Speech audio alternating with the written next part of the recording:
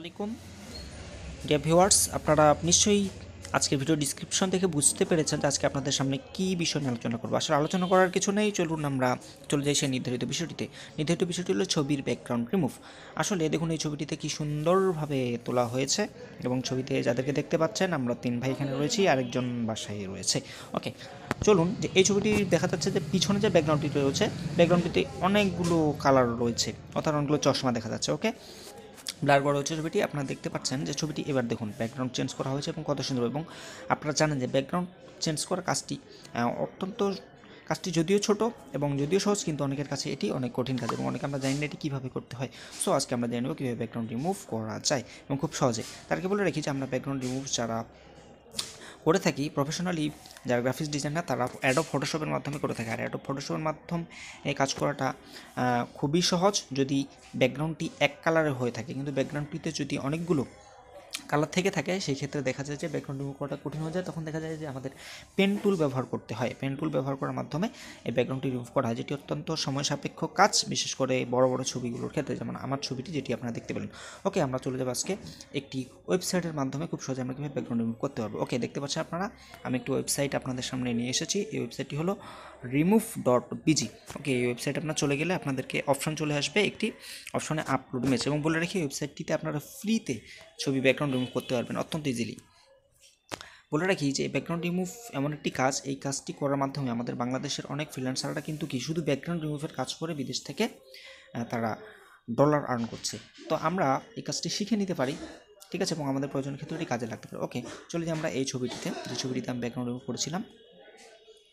এবং বলে রাখি ওয়েবসাইটটির মাধ্যমে আপনারা শুধু ব্যাকগ্রাউন্ড রিমুভ এবং ব্যাকগ্রাউন্ডের আপনার কালার চেঞ্জ করতে পারবেন। এবং এই ওয়েবসাইটটি আপনি যেরকম ছবি তুলবেন তার সাথে ম্যাচ করে আপনাকে কিছু ব্যাকগ্রাউন্ড রিমুভ করে থাকে এবং সেগুলোকে আপনি ইউজ করে আপনি ছবিটিকে সুন্দর করতে পারেন। পাশাপাশি আপনি যদি পাসপোর্ট সাইজের ছবি, পাশাপাশি যদি আমাদের দরকার হয় চাকরির ক্ষেত্রে পাসপোর্ট সাইজ 300x300 পিক্সেলের সাইজ, 150x150 পিক্সেল সাইজ ছবিগুলো, এগুলো আমরা এখান থেকে কাজটা করে নিতে পারি এবং পরবর্তীতে সাইজ করে নিতে পারি। ওকে, চলুন আমরা এই ছবিটি যদি দেখুন অলরেডি ব্যাকগ্রাউন্ড রিমুভ হয়ে গেছে। আমি যদি পিএনজি ফরম্যাটে এটিকে ডাউনলোড করতে চাই তাহলে আমি এখানে ডাউনলোড বাটন ক্লিক করব। ওকে, ডাউনলোড আমি এর আগে ডাউনলোড করেছি সেজন্য দেখাচ্ছে, আমি ওপেন করে দেখুন পিএনজি ফরম্যাটে ছবিটি ডাউনলোড হয়ে গেছে। ওকে, চলুন আমরা এখন দেখি ব্যাকগ্রাউন্ড রিমুভ কিন্তু হয়ে গেছে এবং সেটি পিএনজি ফরম্যাট হলো এবং আমরা এটিতে ব্যাকগ্রাউন্ড কীভাবে অ্যাড করতে পারি বলে রেখে একটি বিষয়, যেখানে দেখা যাচ্ছে 577x443 ফরম্যাটে আপনি এটিকে ডাউনলোড করতে পারেন। পাশাপাশি আপনার এখানে যদি আপনি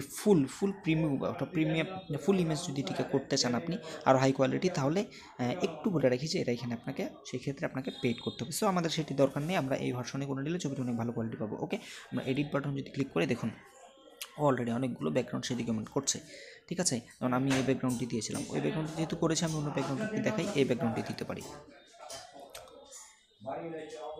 দেখুন ব্যাকগ্রাউন্ড অলরেডি এখানে তৈরি হয়ে গেছে এবং আমি যদি এখান থেকে ডাউনলোড দিতে চাই ডাউনলোড বাটনে ক্লিক করবো। ডাউনলোড বাটনে ক্লিক করলে খুব সহজে এখান থেকে আমি ডাউনলোড করতে পারবো।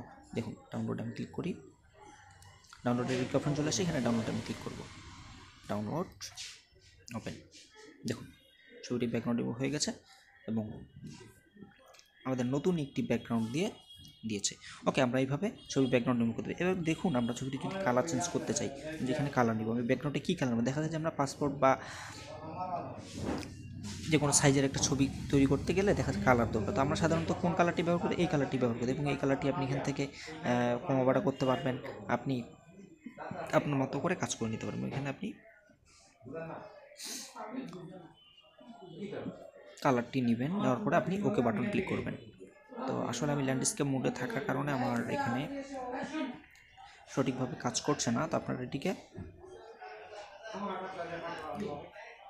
ফোনটিকে আপনার ল্যান্ডস্কেপ মোডে না রেখে আপনারা